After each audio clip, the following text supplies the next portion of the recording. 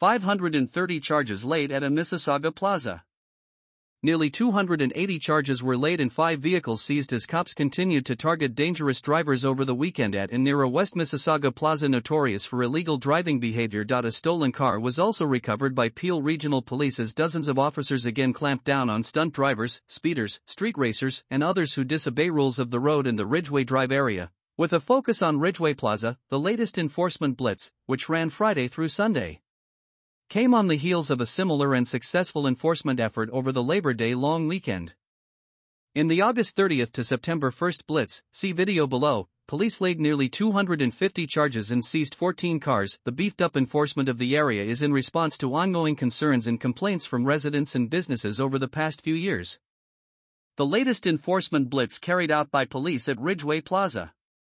Photos, Peel Regional Police. This past weekend's blitz resulted in 248 Highway Traffic Act charges, speeding, unnecessary muffler noise, illegal tinted windows.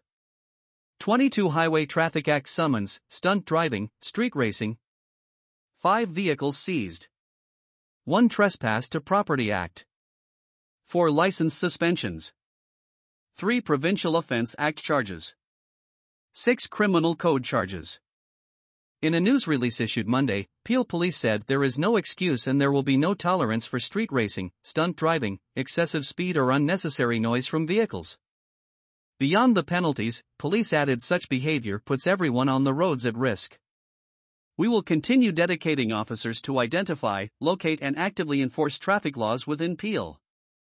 In a post to social media on Friday, police said their latest strategic enforcement operation was an effort to continue addressing ongoing safety concerns in the Ridgeway community. Dozens of Peel officers, supported by colleagues in a police helicopter, took part in both enforcement blitzes in addition to City of Mississauga bylaw enforcement officers. Ridgeway Drive runs north from Dundas Street west to Eglinton Avenue west, see map below, to the east of Highway 403. Ridgeway Plaza, the site of numerous ongoing noise and dangerous driving complaints, is located just south of Eglinton.